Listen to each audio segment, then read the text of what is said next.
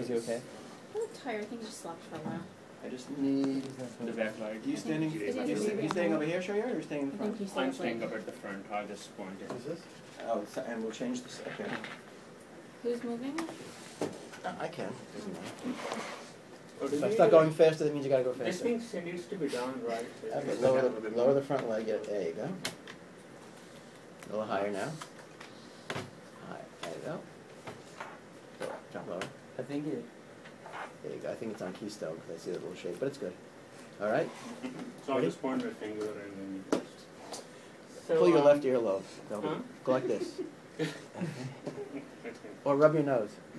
Then we'll go really fast because you have a habit. You'll just go like that, and we'll keep. I have a polyp in my nose, and one side is totally blocked. Thanks for sharing. So, anyways, I'm Sharia Winhouse, and I'm a tertiary medical student. Today, I will be presenting you guys on acute lymphoblastic leukemia.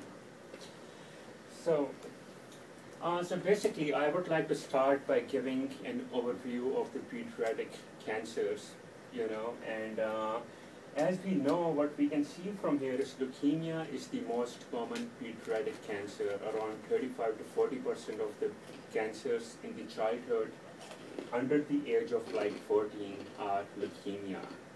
The second most common cancer is CNS tumors, which are two types mainly, medulloblastoma or ependymoma. So these two are the most common brain tumors in children. We also have neuroblastoma, we also have Wilms tumor in children, but they're far less common than CNS tumors and leukemia.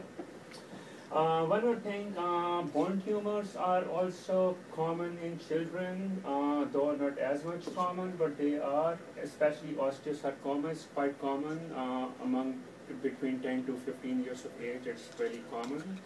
We do have Ewing's sarcoma. So what we see here is now I'm only talking about, this is under the age of 20. From this slide, what we can see is leukemia or lymphoma is the most common malignancy in children. As we can see, acute lymphoblastic is much more common than any other type of leukemia, much more than AML. And we can also see the CNS tumors are second most common, and these might look equally, the cases might look, about the same, but we have to take into consideration this is not talking about just ALL, you have to